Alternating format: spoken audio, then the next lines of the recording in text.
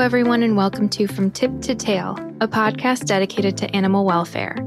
This podcast is sponsored by Cuddly. Cuddly is the only crowdfunding platform built specifically for animal welfare organizations worldwide. I'm Bridget. And I'm Sydney. We've spent years working with animal rescues and have seen such amazing innovation, strength, and heart. Having this personal connection with rescuers has made us more informed, grateful, and inspired. We hope by giving you an inside look, you will be too.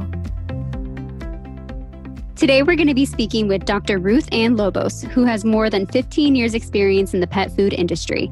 She was responsible for directing global scientific programs and events for Purina Institute, and currently she's part of the team of experts at Merrick who work tirelessly to formulate and produce the highest quality and most nutritious food for dogs and cats. So let's get started. Hi, RuthAnn. How are you? I'm doing well. How are you, Bridget? Excellent. So you're in Colorado, right? So how's the weather over there? Yes, we just thankfully are getting a big snowstorm this weekend. We had a cold front come through because it is much needed. We've just been in such a severe drought. And as y'all are familiar with over there in California, having those wildfires go through we've broken the wrong kind of records this year with those and are still some pretty big active ones burning right now. So the snow, while I am a little disappointed because I love to do things outside, especially with my dogs, but 20 degrees with a low of 9 is not something we like very much. But the snow will certainly help our firefighters in a huge way. So we're excited about that. Oh my gosh, absolutely. I know. We're a little bit jealous of like weather in general at this point. We're like, oh, it's finally not 80 degrees. I know we're like enjoying, I guess, like this coming week, it's going to be 70. And we're like, oh, praise be, it's going to be 70 finally. You'll have to get your parkas out. I know, right? So we're super excited to get into this conversation here because I know it's something that I feel like is just so hard for people to dig down and find like facts in, because everyone has a bit of an opinion as far as like nutrition and different things here. But before we do that, I was wondering if we could go a little bit into who you are, what your background is, and how you got into the pet sector. Sure. Yeah. Happy to share on all fronts. Went to LSU, Louisiana State University, for vet school. And then I was in private practice for about 2.5 years. And I kind of say, life has a funny way of kind of opening doors and telling us where we are supposed to go, even though at that time we may or may not know that that's our true path. I got a phone call from a friend of mine who said, hey, we have a pet food company that's looking to hire some veterinarians. Do you know anybody? At the time, the position was up in the Midwest, and I have family up there. And they said, do you know of anybody who would be interested? And I said, I'd had just a really bad day at work. And my dad, who has been a businessman his whole life and owned several businesses and been a kind of a mentor of mine, had always the phrase of like, don't ever say no to an opportunity to explore. And so I was like, I don't know. I was like, I might actually be interested. I don't even know what the position is, but I'm frustrated today. And, so I went ahead and I interviewed, and it just blew me away. And the pet food sector. And I thought that it would be something that I would only do for about 3 or 4 years. And it has turned out to be an incredibly fascinating journey of twists and turns, and no day is the same. And I just really enjoyed being able to your point earlier about kind of helping to demystify nutrition. And there are so many self-proclaimed experts. Everybody has an opinion, and they come in bringing their own personal nutritional philosophies when they enter in. And so helping to kind of navigate those waters and the aisles of the pet food stores has been a really interesting journey and also an honor, because having 3 dogs of my own, I know how important they are to our family. I've got a human child as well, one little guy who's 5, and just watching the bond between them and the bonds that we have with our 4-legged giving them that opportunity to thrive and live the longest, healthiest, happiest life, highest quality life that they can is truly an honor. That's amazing. I think so. Sydney worked a bit in the vet industry, and I'm sure she can absolutely empathize with any frustration you were feeling at that time. It seems like it can be, I mean, so rewarding, but also like there are definitely these like really hard moments, I think, in that area. Yeah, for sure. And I've been fortunate enough too that the companies that I've worked for have seen the value in having me continue to practice. And I think that's part of also the reason why I stay so job satisfied. It's kind of, I have a very small rehab practice. So I'm certified in canine rehabilitation, which is the way we can say kind of dog physical therapy. And so I have a small mobile practice with that. And then I also do what's called relief work. So I go and it's almost like being a substitute veterinarian at clinics in and around the Denver metro area here. And what I kind of equate it to is like being an aunt. You can borrow your niece and nephew and they're really, really cute until they start to have meltdowns. And then you want to give them back to your siblings. And you're like, okay, I'm done. Like, let's go do the fun things and I'm out. So that part, again, keeps me in touch, lets me have those really one-on-one conversations with pet parents in the exam room, keep my skills as a veterinarian up to snuff and stay current, as well as then also bring some insight back to my real job as lead veterinarian for Merrick. Yeah. I mean, I love that too, like with rehabilitation, because you can only imagine like nutrition and rehabilitation go like hand in hand in such a beautiful, like synergistic way. That's incredible. And I love that. I feel like as an aunt, I like totally understand that. And like the foster, like a kitten foster, it's like the perfect mix of like, okay, I've taken good care of you for this moment. Now move on. Yeah, now go. Exactly. So I know for us, I mean, it seems like pet food fads are as common as food, like human food fads. Mm-hmm. It's such a bizarre thing. And every day there seems to be like something brand new. And they come out of the woodwork and they're like, you haven't been doing this for the past 10 years, then you've been making a horrible mistake and you've been doing a disservice for your pet. So I'm wondering if maybe you could get into like a couple of the food fads that you feel like are super prevalent right now. And if they're helpful, harmful, good in moderation.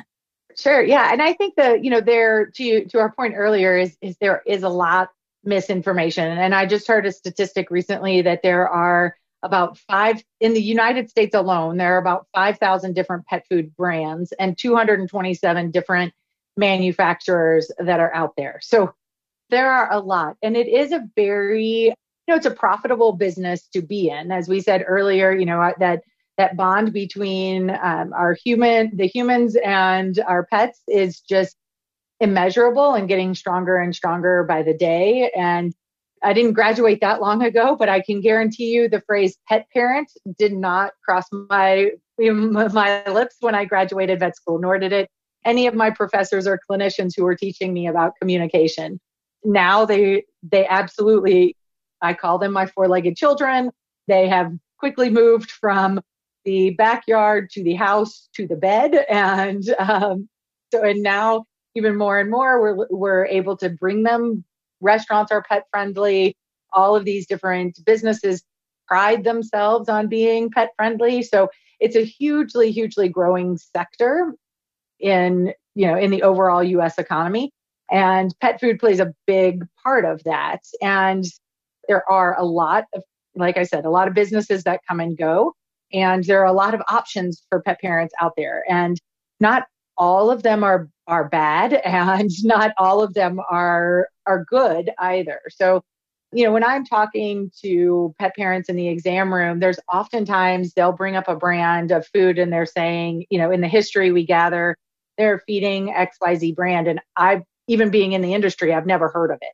Well, that just because I've never heard of it doesn't necessarily mean that it's not a quality pet food that is safe and complete and balanced and all of that. So what I really talk to my pet parents about is the most important thing on that bag of pet food is actually the manufacturer's information, which people don't think about. A lot of people are very focused on ingredients.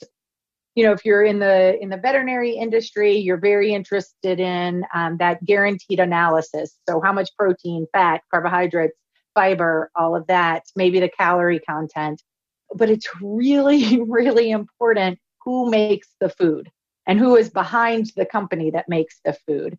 It is a requirement for the manufacturer to actually have a physical address and name on the bag of food, but it's not a requirement to have a telephone number, which seems a little bit odd, but that is the case. So I always, I try to counsel my pet parents on, hey, you want to make sure that there's a phone number that's on that bag. So if you have any kind of question, whether it is really ingredient based, whether it's, hey, why did you put a border collie on the front of the bag? I'm really more partial to Australian shepherds, whatever it may be, that you can call up that company and have someone on the other end of the line be able to answer your questions for you. That's where we start first and foremost, is making sure that there's somebody that you can contact. And then there are some really great resources out there for pet parents. And one of them is called the Pet Nutrition Alliance. And it has a resource called Dare to Ask. And so you can go and you can look at, they actually, because again, I don't have time and a lot of pet parents don't have time and a lot of veterinarians out there don't have time to go and research every single manufacturer or every single brand that's out there. But this group of experts actually did. And they went and they have a whole line of questions that they asked different pet food manufacturers. And they talk about how many times they contacted and how many different ways they contacted the manufacturers to get answers to these questions. And so you can use that Dare to Ask tool to be able to look at and say, okay, who formulates your recipes? Do you have a either boarded veterinary nutritionist, or do you have a PhD nutritionist on staff that is dedicated to formulating those recipes? Because again, we're looking at these as our dogs and cats. They are very similar to, say, a human infant who's being fed formula. That formula needs to contain every micronutrient that little baby needs. And it's the same thing for our pets with kibble. They need every single micronutrient and macronutrient in that kibble. And so you want to make sure someone who is way smarter than I am and has done some really in-depth training on being able to formulate those recipes to be complete and balanced. Yeah, I mean, that's so amazing. And that's what a good point. I mean, the transparency that's needed there, like having a direct line to these organizations, and the idea that at the end of the day, maybe it's not so much the name on the bag, it's like the number. That's so interesting too, because I feel like even I never thought to ask who manufactures the food. I was the person looking at the ingredients, looking at the reviews, looking at protein, calorie intake, things like that. So I think that, it's such a simple thought to look at who's manufacturing the food to see actually who's producing and crafting it. But I love that you said that. I feel like I'm going to go do that with my food now. I feel weird that I haven't been. And I think the other real piece of this is, and when when I'm having a conversation with pet parents in the exam room or out in the marketplace or wherever, really at the foundation of it is we want to do what's best, and pet parents try to make that educated decision in the best way that they know how. And all different kinds of nutritional philosophies for their own self. And then sometimes they place it on what they want for their pets. And sometimes they're like, hey, this is the way I eat, but I, kind of want to go down this lane with my dog or cat. And there are ways and there are manufacturers out there that can really address all of those nutritional philosophies in very safe ways, and making sure, again, that it's complete and balanced for those pets at the foundation of it all, but still being able to kind of lean into those nutritional preferences that the pet parent has, because at the end of the day, they're the ones who are bringing it home, right? The dogs and cats don't walk in or don't, get on the internet and order their own food with their own credit card. So really, kind of having that heart to heart conversation with that pet parent of, okay, so what are you feeding your dog or cat now? What made you go that route? Why did you pick these foods? What was it that stood out to you on the ingredient deck or the bag? Or did you just buy it because, hey, I'm at the store picking up this, and so I just needed to grab a bag of food and my dog and cat are doing fine on it, so we're just continuing. Like sometimes it's as simple as that. Sometimes a lot more often, there's a lot of emotion and in-depth thought that goes into it. And so then we can have a more productive conversation if we can understand why they're making the choices that they are. And it may or may not need a change in the formula and the brand and that they're feeding if their dog and cat are doing really well. So it's not always a bad thing. Absolutely. And I mean, that's such a thoughtful answer too, because I feel like there are places that are like, grain-free is great, grain-free is terrible. Like raw is the way to go. Raw is so dangerous. But I love what you're saying is like, well, it depends on what grain-free, what raw, like what alternative you're choosing. Like they're not all created equal. And certainly they're not all going to affect one pet the same way as another. I mean, especially like given age, breed, so many other factors. I mean, as humans, it's funny to think that like what I eat wouldn't affect me the same way as what Sydney eats. Yeah. So it's like you almost need to like, you try something out, you do your best, and then you work off of that. So I love what you're saying for sure. I do think that, and I don't know, maybe this is a reflection of the society that we live in or whatever it may be, but there's often, to your point earlier, there's often times of like this shaming that if you make this decision that, oh, you are just not being a good parent to your four-leggeds. And, oh, well, if you really want to do this, then, you really want to be, that 5-star parent, you've got to go this route. And I found that when I was pregnant with my son, Alexander, and like, everybody's giving you like 9 kinds of advice and of the same way to do something, and you just are like, okay, well, I've got to do what works best for me and my family and all of that. And so kind of, again, applying that same philosophy, every dog and cat is an individual being. And so what works really, really well for one dog or cat may not work exactly the same for the other one. So having those conversations and what's important to one pet parent may not be important to another. We have folks who are very, very, for them, organic food is important for them and it's important for their pet.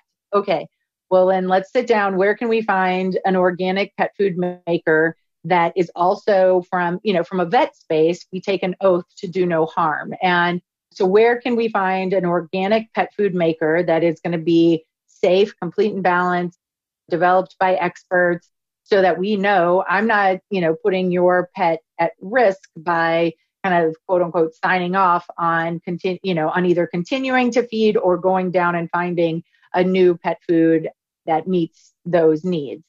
And so that's, again, where we can really sit down and have a good heart-to-heart productive conversation if I know what's important to them and they're willing to share without feeling like they're being bad parents if they, choose one direction over another. Absolutely. And I mean, dipping into that too, I mean, it just feels like with our diets, with our pets' diets, with everything that we're buying in society, it feels like the consumer overall is just getting so much more intelligent and like making choices based off their beliefs in a lot of different ways, whether they be like, okay, well, I know when you go down the line, their major manufacturer is this individual and I don't want to support them, or I do want to support them. It gets so heated. So I love that what you're saying too about your oath is to do no harm. And so you're going to point them in the right direction for them. Oh, I was going to say there are other really great resources out there for pet parents as well. So the World Small Animal Veterinary Association is another one that they're not hard, fast rules by any stretch, but they at least help to kind of give pet parents some guardrails on how to make decisions about pet food. And one is called the Savvy Internet. Now I'm blanking on the name, but it's like the Savvy Internet Cat Owner's Guide to Nutrition, and the Internet Savvy Dog Owner's Guide to Nutrition. And so it gives at least some kind of guardrails. There's also the American College of Veterinary Nutritionists. So this is a group of board certified veterinary nutritionists you can go to, and there's all kinds of great information that's out there. There's also another one called petfoodology.org, and that's run, and it's a great resource that's in consumer-friendly language. So it's not overly scientific and medical focused on the veterinarian. It has some really great resources to be able to kind of break down anything in the pet nutrition space. Amazing. I mean, and we'll link all this in the blog that goes along with this episode, because I feel like these are resources that you need to bookmark, right? Like it's not something that you like, I found this for my pet and now I never have to go back to this site. I feel like the world is always changing. There are new things coming out in the market every single day. So I love that for sure. And I mean, going back, so you've been in the pet food industry for over 15 years. And I mean, as you were saying, when you first started, pet parent was not the term you would use. It's not a term. It was like, and your dogs would stay in the backyard and roam around, and for all you knew, they were plenty happy to do it. So I'm wondering, over the past few years, I mean, what changes have you seen? Do you feel like there's like, I feel like even in my experience in the last 5 years, it just feels like amped up so much of like people bringing animals into their home. They are more than like they are the family member. They're not even just part of the family. They're like the most important part of the family. Yeah. I mean, certainly that anthropomorphism where it's like, okay, I am putting what's happening in my human space onto what's happening in my pet space. And I think there's certainly, as I'm looking and as this is, at first it was kind of like, oh, that's really great. Like I think about like my grandparents' dogs, or even the dog that we had growing up and the different dogs we had when I was a kid. I would be hard pressed to say that they lived like this super enriched life. Definitely not with my grandparents or some of my older relatives. It really was, they were either in the backyard or running, they had a dog house, and it didn't matter if, I grew up in Louisiana. And so it didn't matter if it was 95 and 100% humidity. They were living in the doghouse, literally in the backyard. And maybe they would go out for a walk or play fetch or something once a day if they were lucky. I would say there's a lot of positive that has come by moving our pets into the household and even into the bed. Like you cannot deny the research that goes along with how kids that grow up with pets, there's a reduced allergies, there's greater confidence, there's greater social interaction, things like that certainly have been beneficial. Older population and even in just the adult, looking at what it does for our blood pressure, what it does for, we're very fortunate you can bring your dogs to work. And so pets at work increases, oddly enough, you wouldn't think, but it does actually increase productivity, and it increases employee longevity and increases employee interaction and things like that. So there's huge, huge benefits where we have evolved in our relationship with pets. I think our pendulum likes to really, in this country, maybe, I don't know, I've not lived anywhere else, so I can only use the United States as a reference. I've visited a lot of places, but I think we tend to like swing to extremes. And so my hope is that, this side where pets are more involved with our family and our true family members, that we don't go too far. An example of that is there's been a huge increase in getting working dogs because people think they're real. I don't know. I think because maybe people think they're really cool because at some point in their lineage, they had a job. Well, what's important is if you're going to get, like, for example, a St. Bernard or a Newfoundland, a Bernese Mountain Dog, that in their lineage, they were working dogs. you can't bring them home and expect them to be couch potatoes. They still, because Stella is our pointer, and has a lot of anxiety. And so she never, even though pointers are designed to be hunting dogs and, point and flush birds, she would never have succeeded in that role if she'd gotten into a family like that, because she is just so very noise phobic. That's one of the blessings now that she's 15. She's deaf, so she's no longer petrified when we have thunderstorms and hailstorms and lightning and fireworks and things like that. But still, for those breeds that are working and have working dog lineage, to give them jobs or find activities that, I'm not saying if you have just recently adopted, a Bernese mountain dog, you need to move to the mountains and teach the dog to be like search and rescue, but do things that tap into that. So, having them, in some sort of either barn hunt or agility or something where they get to use their brains can oftentimes just help to kind of, no pun intended, but like scratch that itch that they've got and really give them the quality of life that they were kind of designed and bred to have. Because, like I said, Stella's never hunted a day in her life. Still, when we go to the park or we go on a walk, she'll see a squirrel and she gets into her little point formation, and it's like, okay, that's not something you should necessarily be pointing, but it's for her, that's what she thinks. And so really, again, allowing that mental energy to be able to be expressed, I think is super important as our relationships evolve with our pets. Absolutely. We'll definitely speak to that. Because I feel like I was telling you earlier, Blue, my pointer, I feel like when I do take him out on runs or we do training or we do some sort of mental stimulation or even like physical stimulation throughout the day, I feel like he's just calmer throughout the entire day after that. He doesn't shake. He doesn't whine. He still does his circles and he still gets zoomies a lot. But I find that he's a lot less anxious and sort of a lot less almost like waiting for something to do throughout the day. So it same kind of like with huskies. When people get huskies and they keep them in their apartments or their small homes and they don't run them and they're not, actively trying to stimulate them, you get that destructive behavior, you get that anxiety behavior and things like that. So for me, I definitely find that that's a huge thing, is just offering any kind of stimulation throughout the day to keep him calm and happy. Yeah, for sure. Definitely. And I know even like in the ways of cats, like one of our coworkers adopted, and you'll have to forgive me, I don't even remember the name of the breed, but like it has like a strain of like wilder cat in this specific breed that she adopted.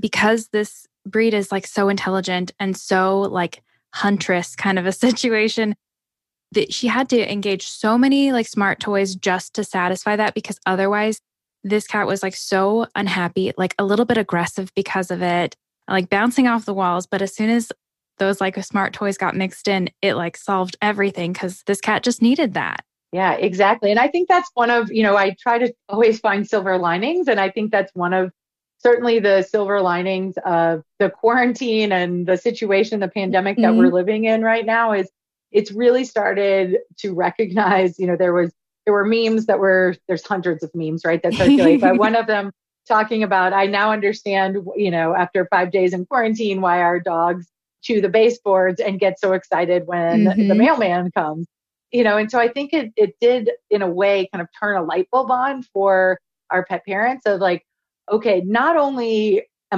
do I feel like incredibly more tightly bonded with our pets because they offered entertainment, solace, companionship, through all of this, but then also it kind of was like, okay, well, maybe I do need to do more enrichment for them and give them things to expand their knowledge and their world and all of that in a different way than just going for a walk every day or playing fetch for 5 minutes. That maybe for the cat parents out there, playing with the feather on a string for a little bit, okay, that at least gets some nervous energy out. But are we doing the best we can for our four-leggeds? And I think that really helped to show, kind of had that aha moment for us of like, okay, maybe we aren't, and there is more we can do. And now we actually have the time to be able to build that into our routine and all of that, since we're not traveling all over and taking kids to 5 different sports practices and, have 16 different social engagements to go to. We can really kind of focus in on our world and be able to help enrich the lives of our pets. Mm-hmm. Definitely. And speaking of focus, so I know you as of late, you've been focusing a lot on life stage nutrition. Is something that we're all like vaguely aware of, like you get puppy food, you get adult food, and maybe you get senior food. But obviously there is a lot more to it than just that. So I'm wondering if maybe you can get into, for the pet parents out there, what they should be looking for at the different stages of their animal's life. Yeah. And that feeds right into talking about our quarantine, because that's certainly been a benefit. We've seen so many people have adopted dogs and cats or are fostering dogs and cats or are on the waiting list because there are no dogs and cats to foster, and things like that. So, it's funny. It hit home very closely because both of I'm the youngest, total aside, I'm the youngest of 4, and my older 2 sisters have had dogs in the past, and then they had kids. And as the dog that they had passed away, my one sister has 4 kids and was just like, we cannot right now have a dog. And my other sister with her 2 children and owns her own business and was just like, we cannot have a dog. And now fast forward however many years, it's been a while. In the last 2 months, both of them have adopted puppies. And I'm like, all right, you're jumping on the bandwagon like everybody else. But with that has come this just, never ending litany of questions, which I wholeheartedly love, that they are, seeking someone who is a credible resource to ask questions, whether it's what kind of toenail clippers should I buy, or, what pet food should I be purchasing, or what treats are safe, kind of runs the whole gamut. But, it did really just, again, kind of bring to top of mind that there's a lot of options out there for our dogs and cats as they go through their life stages. And one of the things to kind of keep in mind is there, as AAFCO, so the American Association of Feed Control Officials, it's a voluntary group that gets together and sets the guidelines for what puppies and kittens need as they're growing, what nutrients dogs and cats need as they're adults. And so those are really kind of the 2 big categories. There's no official designation for what a senior dog or cat needs from a nutritional aspect. I think that's for a number of reasons, mostly because so many different, even with our cats and certainly with our dogs, reach senior at different stages, right? Mm-hmm. So a Chihuahua is probably not going to be necessarily as senior at 7 as, say, a Great Dane or, going some of those larger breed dogs. And on top of that, then you layer in, we're very fortunate that our dogs and cats are living much longer. But as they live longer, then you start to get different medical conditions that can play into how nutrition can be optimized for those dogs and cats. And so there's no real designation there. There's also, with AAFCO, there's what's called the all life stage. And so that takes into account growth and maintenance. So as a puppy and as an adult dog, and then gestation and lactation. So those we know are that gestation lactation is the highest nutritional demands on the dog. So we want to make sure when we're making a recipe that it covers all of those different kind of high nutrient demand times of life, both at growth and then at the other spectrum with gestation and lactation. And so for those puppy and kitten owners, you really, you want to feed them a puppy and kitten formula until they're done growing, which sounds really simple, but then it gets a little tricky, like all things in life, because again, a Chihuahua is, and some of those smaller to medium breed dogs are going to stop growing anywhere between about 9 and 7 to 10 months or so. They're going to kind of get to their adult phase. But then you look at somebody like a Great Dane or, a Bernese Mountain Dog or a Newfoundland. And some of these large and giant breed dogs, well, they'll continue to be growing until they're about 18 months old. And then you filter in there as well if you get them spayed or neutered. So spaying or neutering, we know, drops their metabolism by about 25 to 30% if you look at the research that's out there. So we want to make sure that we keep them on the right formula, but you may have to adjust how much you're feeding after you spay or neuter them to make sure that we're not leading to obesity, overweightedness, which is is such a huge issue in our pet population out there. And we know that does decrease not only their length of life, but also their quality of life. So really, again, that goes back to kind of where we started of having these really good, productive conversations with pet parents. In the vet space, we're pretty fortunate that, our dogs or puppies and kittens come in for regular routine vaccines. And so we can, one, get a good weight on them consistently every, 4 to 6 weeks. And two, we can have those conversations about how much are you feeding? What are you feeding? Let's talk about maybe when we switch to an adult formula and all of that. And then, for our senior pets, because again, they're living longer, which is fantastic. And I tried as hard as I could to get my chocolate lab Drake to live for forever. But I did get 15 years with him, but I always would say, whatever I can do to have him live forever, I will do it. But he, as about a 7-year-old, which we do know, it's really looking at medium breed dogs is where most of the research has been done to kind of designate 7 as being senior. But it's a pretty good starting point. And you can't, and I feel like in this day and age, you can't start too soon on really having that like more in-depth assessment of what's going on with your dog or your cat at 7. And that's when maybe switching to a senior formula, and senior formulas will vary across the board. If you're on one brand of senior pet food, you could pick up a bag from another manufacturer and it's going to be completely different. There are common conditions that affect our senior pets. So things like arthritis are pretty common. Unfortunately, like I said, obesity is a pretty common condition. So looking at calorie content and then things that can help to address some of those common conditions in our senior pets. So things like added omega-3 fatty acids that are good for the joints and good for the skin, and that sort of thing could be something that you would look for in choosing a food for your senior pet. Oh my gosh, so much good information there. And I love what you're saying too. I mean, I don't love this, but about like pet obesity, because certainly, especially on our platform, I mean, we do see these animals who like, they go the range. Either they're like totally neglected and are very nourished, I guess you could say, where it's like they can barely stand because they've just been kept inside and they haven't gotten the exercise they need. They haven't gotten the proper nutrition they need still, but they are like severely overweight. And I know just as a culture, it sort of feels like some of us just like to show love by giving our pets extra food or like extra treats. And so it is hard to kind of work our way out of that habit.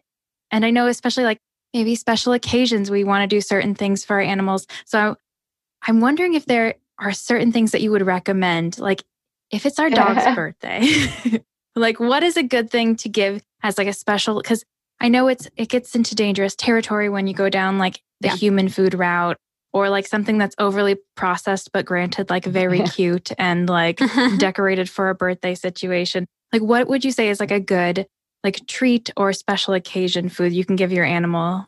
So Merrick actually makes one called Birthday Pawty, Pawty, which I think is really cute. It's a little, it's one little can of food and something like that.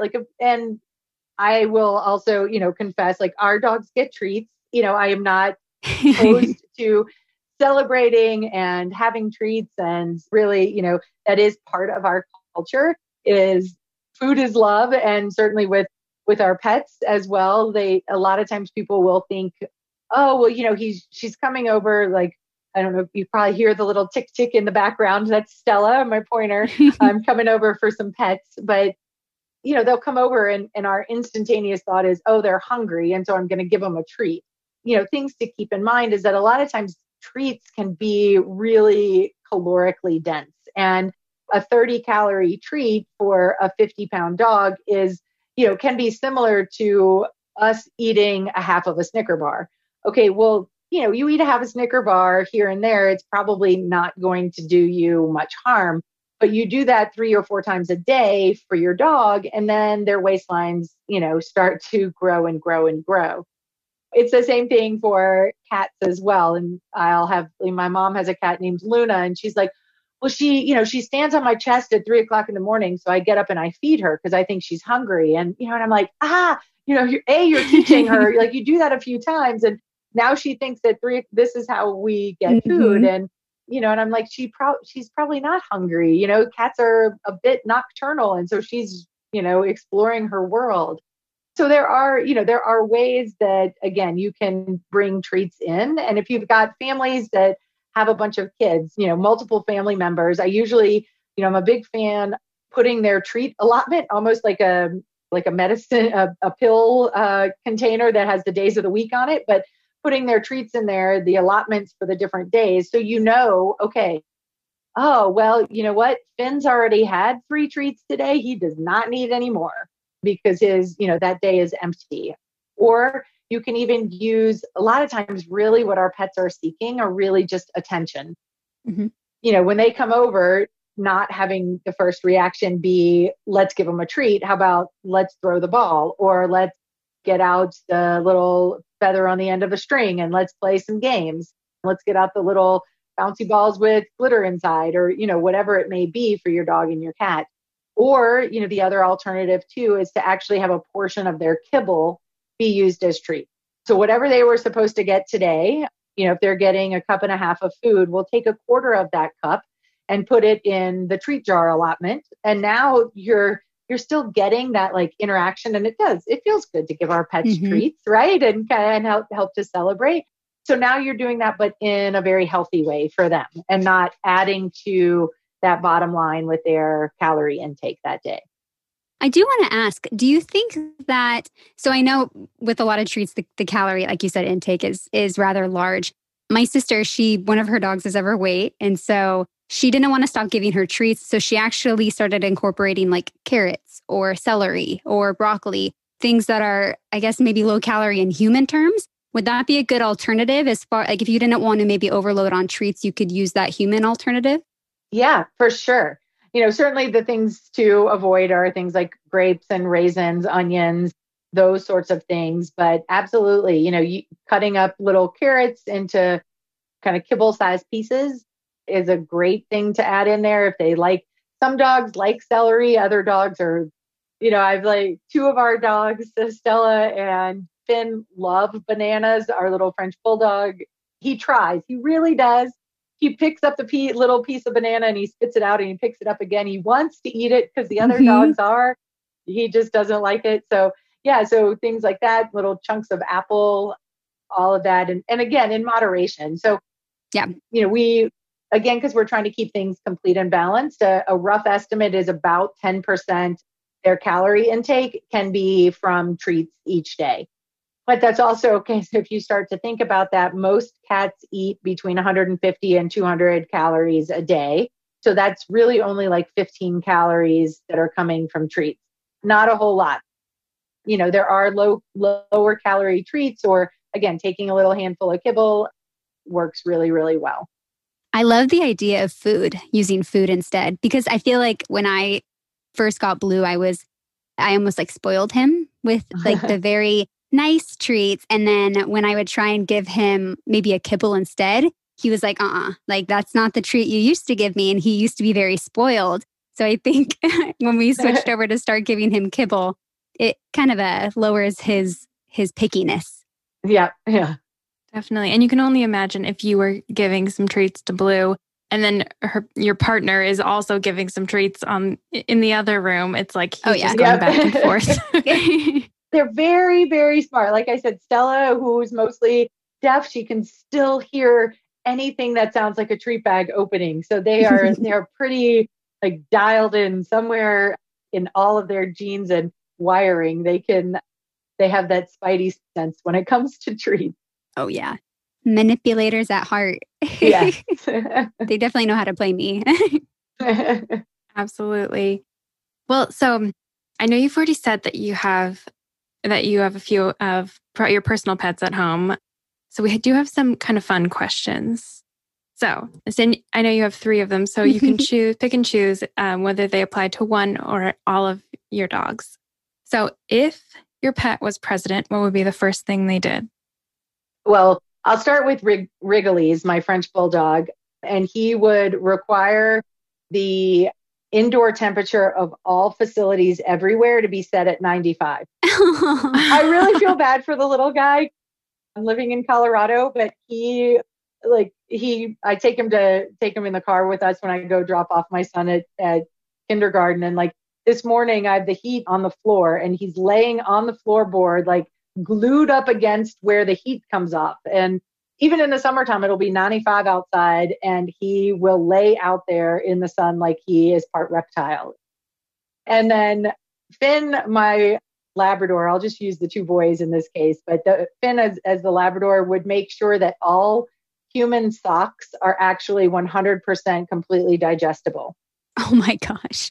Because he has an obsession. It doesn't matter if they're clean or dirty, but he loves to eat socks. And I should knock on wood that thus far, every sock has made it out one way or the other without requiring surgery. But it's definitely been a learning for us that we cannot leave socks out, and even the clean laundry has to be hidden from him because he will eat them. Oh my gosh. That would be like a great treat or toy idea. Like just like a set of socks that are like digestible and like good for you. Oh my gosh. So what is the naughtiest thing your pet has done? Well, Stella is perfect because she's the girl of the family. So she's never done anything wrong. Finn, beyond his sock obsession, the other thing that he had once did was he actually ate an entire long sleeve pajama top of my son's when he was 3 years old. You know, not like a newborn onesie. Like this was a long sleeve size 3T pajama top down in block, a whole thing down the hatch because Alexander had spilled his cereal on his pajamas, and my husband took off his pajamas to go and then went to go get some clothes and a washcloth to kind of clean them off. And he came back in the room and the pajama top was gone. And that actually sat in Finn's stomach for 7 days. And you would have no idea. Like he was eating and drinking and playing and going on runs with me and no idea. And that there was actually this like wadded up pajama top in his stomach. And eventually we did. I took him into the clinic and we made him vomit because I was like, I've got a business trip to go on. And if we need to have surgery, I want to be able to do it. And so we brought him into the clinic and made him throw up. And sure enough, the whole pajama top, long sleeve, everything came out. And Alexander was there and he asked if we were going to take it home and wash it. And I was like, no, we are not. No, we are not. Oh my God, stomach of steel. I know. It's crazy. That's like almost impressive if it wouldn't be so horrifying. For 7 days too. Oh my gosh. Yeah. And really, I think had we washed it with a little bit of bleach, you may not have really known. But we did not. Not happening. Oh my gosh. Yeah, you must be having to replenish your wardrobe pretty consistently with him around. Exactly. Uh-oh. At least with socks. Oh my gosh. So if you had to pick one life motto, what would it be? I would say stronger every day. So really, whether that is, and it actually my sister gave me a little charm that hangs on my computer bag that says that. And it really is, whether that is just emotionally stronger in my field of veterinary medicine, stronger in my communication skills, and stronger in my love of all of, the people that I'm fortunate enough to be surrounded by. I think that's pretty much all encompassing. Absolutely. And I mean, even going back to what we were talking about how we've all been growing over the years, and we're accepting our dogs into different areas of our home and helping to improve their nutrition. I feel like it's a learning experience for all of us. And I think that's something to keep in mind of like, don't hold guilt for what you've been doing in the past, just keep improving. That's such a great motto for sure. Well, thank you so much for joining us with your beautiful Colorado background. It was so wonderful talking to you. And I know this is going to be so helpful. I mean, it's already been helpful for me. So it's going to be so helpful for so many people. Yeah, happy to do it. And it's great to see y'all after all of the communications. It was so wonderful having Dr. RuthAnn on. We loved how she got into so much in regards to our pet's nutrition and how every pet is an individual. Currently, we at Cuddly have been partnering with Merrick to try and give our rescue pets on our platform a little extra nutritional support. And we love that everything that's been going into it is so scientific and it's benefiting them in such wonderful ways. If you want to learn more about Merrick or Dr. RuthAnn, you can check our show notes or our blog. And we really love hearing from you guys. So go ahead and try and rate this podcast and leave us a review. We just love what you have to say. We want to hear from you. And also be sure to follow Cuddly on all social media accounts at We Love Cuddly. That's going to be CUDDLY. Thanks, guys.